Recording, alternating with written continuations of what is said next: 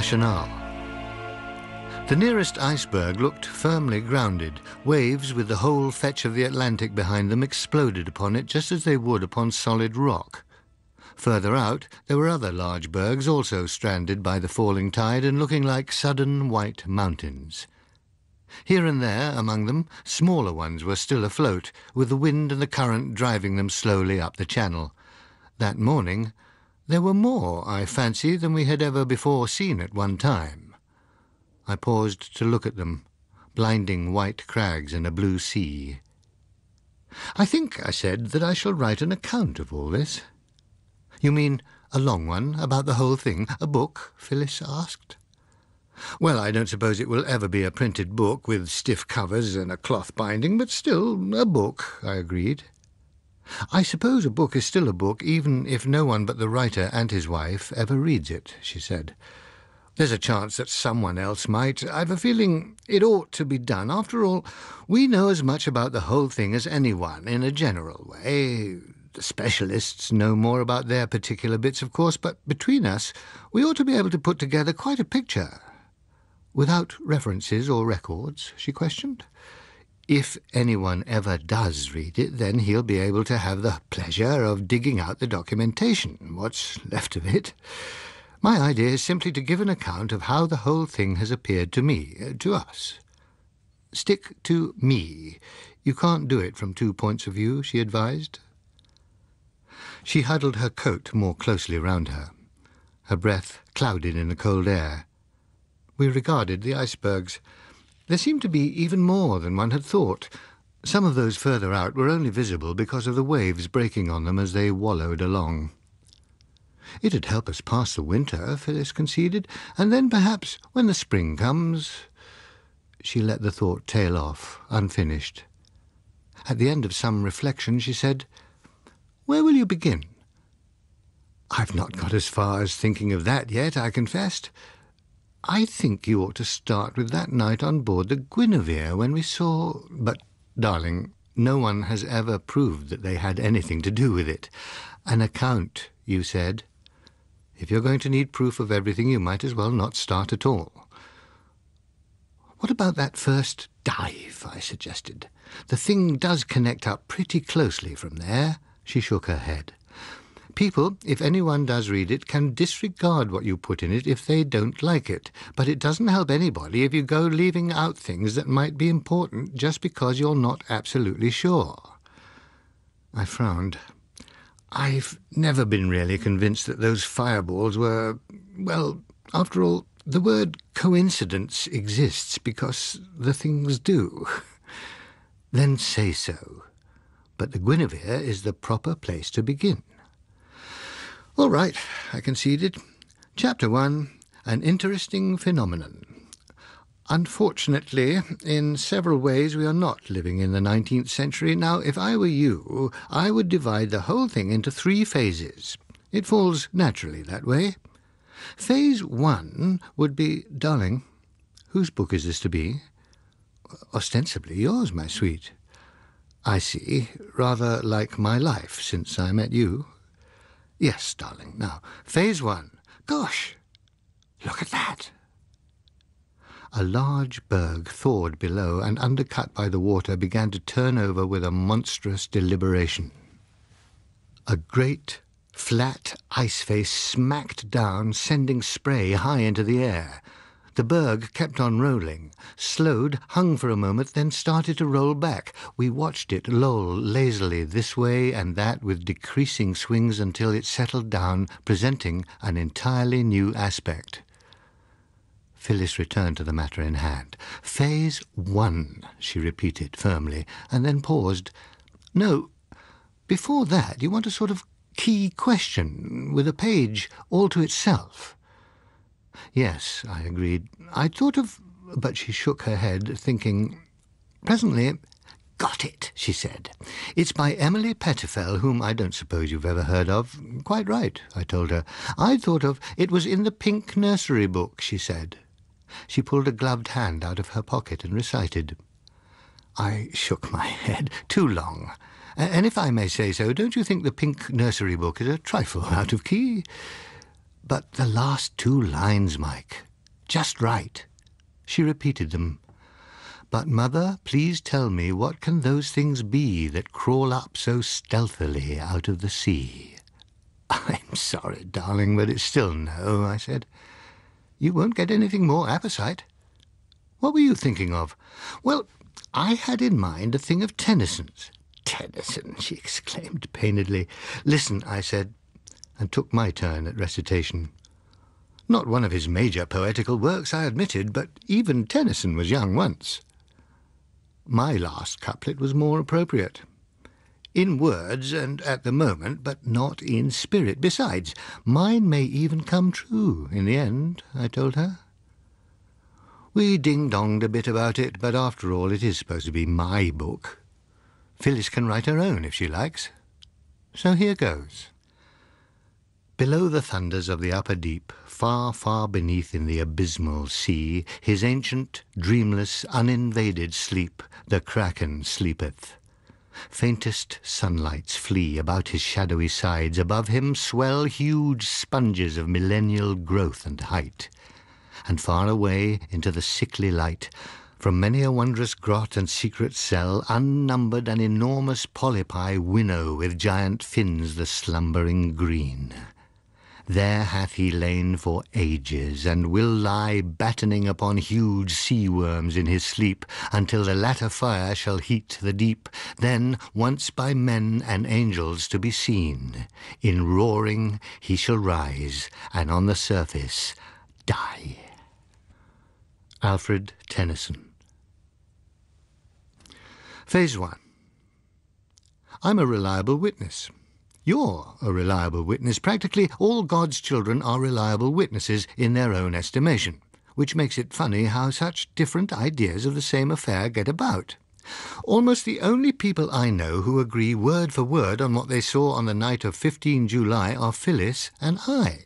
And as Phyllis happens to be my wife, people said in their kindly way behind our backs that I over-persuaded her. A thought and a euphemism that could only proceed from someone who did not know Phyllis. The time was 11:15 p.m. The place, latitude 35, some 24 degrees west of Greenwich. The ship, the Guinevere. The occasion, our honeymoon. About these facts there is no dispute. The cruise had taken us to Madeira, the Canaries, Cape Verde Islands, and had then turned north to show us the Azores on our way home. We, Phyllis and I, were leaning on the rail taking a breather. From the saloon came the sound of the dance continuing and the crooner yearning for somebody. The sea stretched in front of us like a silken plain in the moonlight. The ship sailed it as smoothly as if she were on a river. We gazed out silently at the infinity of sea and sky. Behind us the crooner went on baying. "I'm so glad I don't feel like him. It must be devastating," Phyllis said. "Why do you suppose do people keep on mass-producing these decadent moanings?" I had no answer ready for that one, but I was saved the trouble of trying to find one when her attention was suddenly caught elsewhere. "Mars is looking pretty angry tonight, isn't he?" "I hope it isn't an omen," she said. I looked where she pointed at a red spot among myriads of white ones, and with some surprise. Mars does look red, of course, though I had never seen him look quite as red as that. But then, neither were the stars, as seen at home, quite as bright as they were here. Being practically in the tropics might account for it. "Certainly a little inflamed," I agreed. We regarded the red point for some moments. Then Phyllis said, "That's funny. It seems to be getting bigger." I explained that that was obviously an hallucination formed by staring at it. We went on staring, and it became quite indisputably bigger. "Moreover, there's another one. There can't be two Marses," said Phyllis. And sure enough there was. A smaller red point a little up from and to the right of the first. She added, "and another, to the left, see?" She was right about that, too, and by this time the first one was glowing as the most noticeable thing in the sky. "It must be a flight of jets of some kind, and that's a cloud of luminous exhaust we're seeing," I suggested. We watched all three of them slowly getting brighter and also sinking lower in the sky until they were little above the horizon line and reflecting in a pinkish pathway across the water towards us. 5 now, said Phyllis. We've both of us been asked many times since to describe them, but perhaps we're not gifted with such a precise eye for detail as some others. What we said at the time, and what we still say, is that on this occasion there was no real shape visible. The centre was solidly red, and a kind of fuzz round it was less so. The best suggestion I can make is that you imagine a brilliantly red light as seen in a fairly thick fog, so there is a strong halation, and you will have something of the effect. Others beside ourselves were leaning over the rail, and in fairness I should perhaps mention that between them they appear to have seen cigar shapes, cylinders, discs, ovoids, and inevitably saucers. We did not. What is more, we did not see 8, 9, or a dozen. We saw 5. The halation may or may not have been due to some kind of jet drive, but it did not indicate any great speed. The things grew in size quite slowly as they approached. There was time for people to go back into the saloon and fetch their friends out to see, so that presently a line of us leant all along the rail, looking at them and guessing. With no idea of scale, we could have no judgment of their size or distance. All we could be sure of was that they were descending in a long glide which looked as if it would take them across our wake. The fellow next to me was talking know-all about St. Elmo's fire to a partner who had never heard of St. Elmo and didn't feel she had missed anything, when the first one hit the water. A great burst of steam shot up in a pink plume. Then, swiftly, there was a lower, wider spread of steam which had lost the pink tinge and was simply a white cloud in the moonlight. It was beginning to thin out when the sound of it reached us in a searing hiss. The water round the spot bubbled and seethed and frothed. When the steam drew off, there was nothing to be seen there but a patch of turbulence gradually subsiding. Then the second of them came in just the same way, on almost the same spot. One after another, all 5 of them touched down on the water with great whooshes and hissings of steam. Then the vapour cleared, showing only a few contiguous patches of troubled water. Aboard the Guinevere, bells clanged, the beat of the engines changed. We started to change course. Crews turned out to man the boats, men stood by to throw lifebelts. 4 times we steamed slowly back and forth across the area, searching. There was no trace whatever to be found. But for our own wake, the sea lay all about us in the moonlight, placid, empty, unperturbed. The next morning I sent my card in to the captain. In those days I had a staff job with the EBC, and I explained to him that they would be pretty sure to take a piece from me on the previous night's affair. He gave the usual response. "You mean BBC?" he suggested. The EBC was younger then, and it was necessary to explain almost every time. I did so, and added, "As far as I've been able to tell, every passenger has a different version, so I thought I'd like to check mine with your official one." "A good idea," he approved. "Go ahead and tell me yours." When I had finished, he nodded, and then showed me his entry in the log. Substantially we were agreed, certainly in the view that there had been 5, and on the impossibility of attributing a definite shape to them. His estimates of speed, size, and position were, of course, technical matters. I noticed that they had registered on the radar screens and were tentatively assumed to have been aircraft of an unknown type. "What's your private opinion?" I asked him. "Did you ever see anything at all like them before?" "No, I never did," he said. But he seemed to hesitate. "But what?" I asked. "Well, but not for the record," he said. "I've heard of 2 instances almost exactly similar in the last year. One time it was 3 of the things by night, the other it was half a dozen of them by daylight. Even so, they seem to have looked much the same, just a kind of red fuzz. Both lots were in the Pacific, though, not over this side." "Why not for the record?" I asked. "In both cases there were only 2 or 3 witnesses, and it doesn't do a seaman any good to get a reputation for seeing things, you know. The stories just got around professionally, so to speak. Among ourselves we aren't quite as sceptical as landsmen. Some funny things can still happen at sea now and then. You can't suggest an explanation I can quote. On professional grounds, I'd prefer not. I'll just stick to my official entry. But reporting it is a different matter this time. We've a couple of 100 witnesses and more. Do you think it'd be worth a search? You've got the spot pinpointed. He shook his head. It's deep there, over 3,000 fathoms, and that's a long way down. There wasn't any trace of wreckage in those other cases either? No. That would have been evidence to warrant an inquiry, but they had no evidence. We talked a little longer, but I could not get him to put forward any theory. Presently, I went away and wrote up my account. Later, I got through to London and dictated it to an EBC recorder.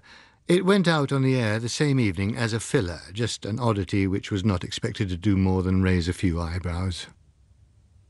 So it was by chance that I was a witness of that early stage, almost the beginning, for I have not been able to find any references to identical phenomena earlier than those two spoken of by the captain. Even now, years later, though I am certain enough in my own mind that this was the beginning, I can still offer no proof that it was not an unrelated phenomenon.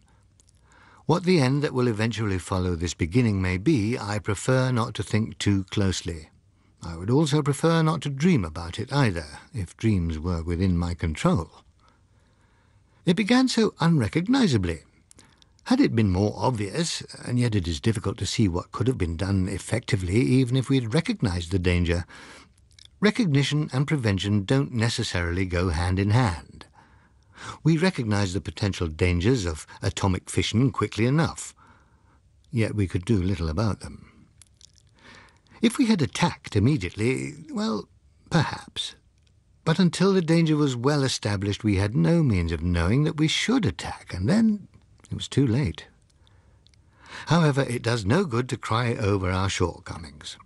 My purpose is to give as good a brief account as I can of how the present situation arose, and, to begin with, it arose very scrappily. In due course, the Guinevere docked at Southampton without being treated to any more curious phenomena. We did not expect any more, but the event had been memorable, almost as good, in fact, as having been put in a position to say, upon some remote future occasion, "When your grandmother and I were on our honeymoon, we saw a sea serpent," though not quite. Still, it was a wonderful honeymoon. I never expect to have a better. And Phyllis said something to much the same effect as we leant on the rail watching the bustle below. "Except," she added, "that I don't see why we shouldn't have one nearly as good now and then." So we disembarked, sought our brand-new home in Chelsea, and I turned up at the EBC offices the following Monday morning to discover that in absentia I had been rechristened Fireball Watson. This was on account of the correspondence. They handed it to me in a large sheaf and said that since I had caused it, I had better do something about it.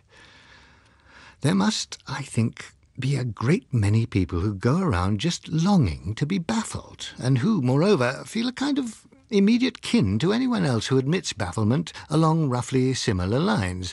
I say roughly because it became clear to me as I read the mail that classifications are possible. There are strata of bafflement.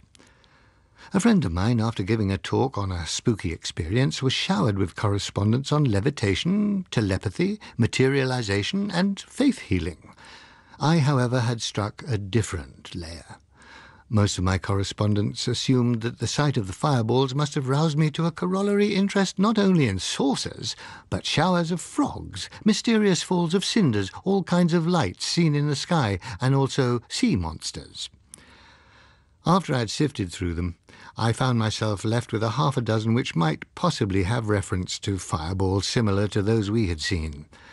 One, referring to a recent experience off the Philippines, I identified with a fair certainty as being a confirmation of what the captain of the Guinevere had told me, and the other seemed worth following up too, particularly a rather cagey approach which invited me to meet the writer at La Plume d'Or, where lunch is always worth having.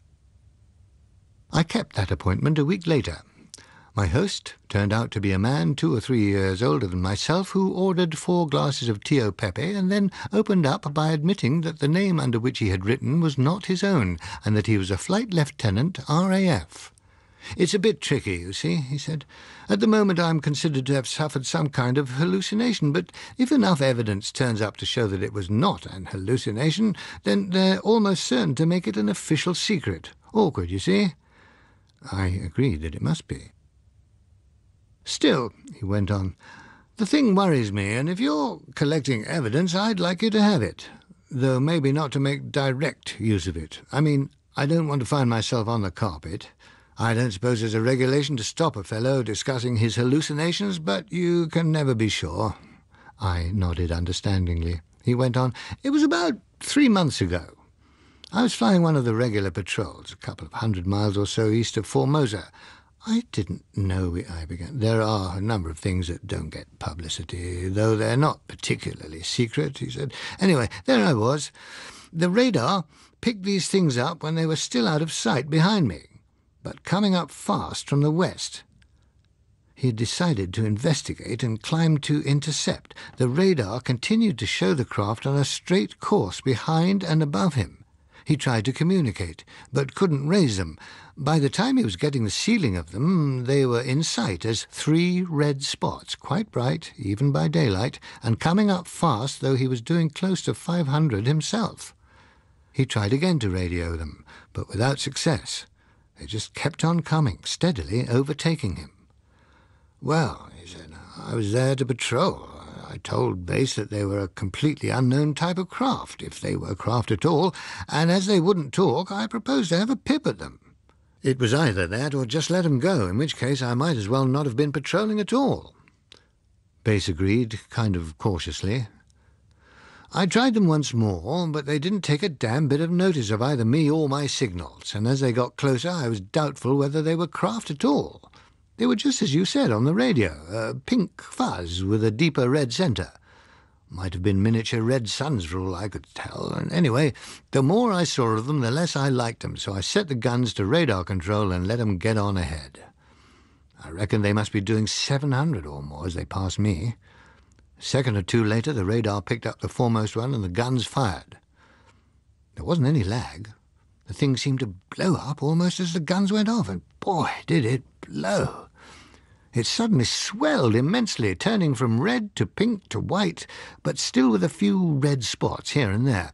And then my aircraft hit the concussion, and maybe some of the debris too.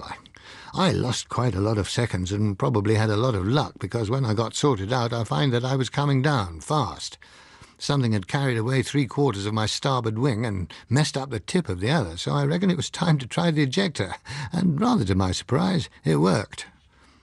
He paused reflectively, and then he added, "I don't know that it gives you a lot besides confirmation, but there are 1 or 2 points. One is that they are capable of travelling a lot faster than those you saw. Another is that whatever they are highly vulnerable." And that, as we talked it over in detail, was about all the additional information he did provide. That and the fact that when hit they did not disintegrate into sections but exploded completely, which should perhaps have conveyed more than it seemed to at the time. During the next few weeks several more letters trickled in without adding much. Then it began to look as if the whole affair were going the way of the Loch Ness Monster. What there was came to me because it was generally conceded at EBC that fireball stuff was my pigeon. Several observatories confessed themselves puzzled by detecting small red bodies travelling at high speeds, but were extremely guarded in their statements. None of the newspapers ran it because, in editorial opinion, the whole thing was suspect in being too similar to the flying saucer business, and their readers would prefer more novelty in their sensations. Nevertheless, bits and pieces did slowly accumulate, though it took nearly 2 years before they acquired serious publicity and attention. This time it was a flight of 13. A radar station in the north of Finland picked them up first, estimating their speed as 1,500 miles per hour, and their direction as approximately southwest. In passing the information on, they described them simply as unidentified aircraft. The Swedes picked them up as they crossed their territory and managed to spot them visually, describing them as small red dots. Norway confirmed, but estimated the speed at under 1,300 miles per hour. A Scottish station logged them as travelling at 1,000 miles per hour and just visible to the naked eye. 2 stations in Ireland reported them as passing directly overhead on a line slightly west of southwest. The more southerly station gave their speed as 800 and claimed that they were clearly visible. A weather ship at about 65 degrees north gave a description which tallied exactly with that of the earlier fireballs and calculated a speed close to 500 miles per hour. They were not sighted again after that. The reason that this particular flight got onto the front pages when others had been ignored was not simply that this time there had been a series of observations which plotted its track. It lay more in the implications of the line that had been drawn. However, in spite of innuendo and direct suggestion, there was silence to the east. Ever since their hurried and unconvincing explanation which followed the first atomic explosion in Russia, her leaders had found it convenient to feign at least temporary deafness to questions on such matters. It was a policy which had the advantages of calling for no mental exertion, while at the same time building up in the minds of the general public a feeling that inscrutability must mask hidden power. And since those who were well acquainted with Russian affairs were not going to publish the degree of their acquaintanceship, the game of aloofness was easily able to continue. The Swedes announced, with careful lack of particularizing, that they would take action against any similar violation of their sky, whoever might be the violators. The British papers suggested that a certain great power was zealous enough in guarding its own frontiers to justify others in taking similar measures to protect theirs. American journals said that the way to deal with any Russian aircraft over U.S. territory was to shoot first. The Kremlin, apparently, slept. There was a sudden spate of fireball observation. Reports came in from so far and wide that it was impossible to do more than sort out the more wildly imaginative and put the rest aside to be considered at more leisure. But I noticed that among them were several accounts of fireballs descending into the sea that tallied well with my own observation. So well, indeed, that I could not be absolutely sure that they did not derive from my own broadcast. All in all, it appeared to be such a muddle of guesswork, tall stories, third-hand impressions, and thoroughgoing invention that it taught me little. One negative point, however, did strike me. Not a single observer claimed to have seen a fireball descend on land. Ancillary to that, not a single one of those descending on water had been observed from the shore. All had been noticed from ships or from aircraft well out to sea. For a couple of weeks, reports of sightings in groups large or small continued to pour in. The sceptics were weakening. Only the most obstinate still maintained that they were hallucinations. Nevertheless, we learnt nothing more about them than we'd known before. No pictures. So often it seemed to be a case of the things you see when you don't have a gun. But then a flock of them came up against a fellow who did have a gun. Literally. The fellow in this case happened to be the USN carrier Tuskegee. The message from Curaçao that a flight of 8 fireballs was headed directly towards her reached her when she was lying off San Juan, Puerto Rico. The captain breathed a short hope that they would commit a violation of the territory and made his preparations. The fireballs, true to type, kept on in a dead straight line which would bring them across the island and almost over the ship herself. The captain watched their approach on his radar with great satisfaction.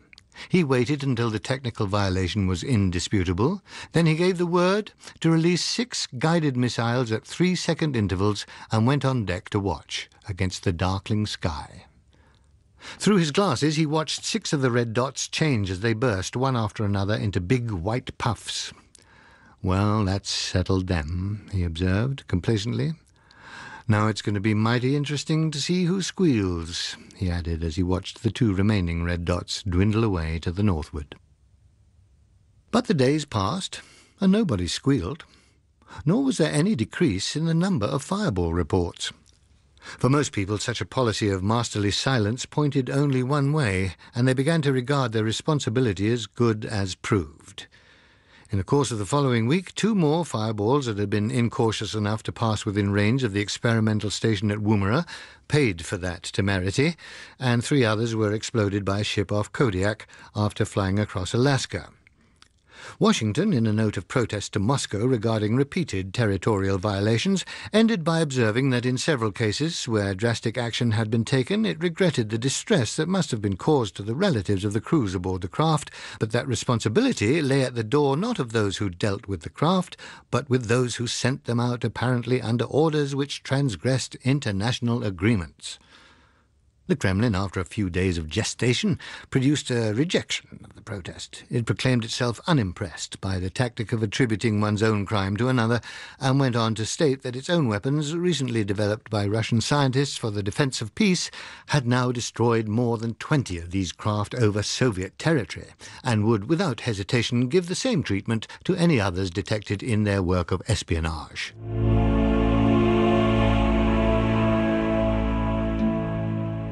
The Kraken Wakes was written by John Wyndham and read by Stephen Moore, and the programme was produced in Belfast by Susan Carson.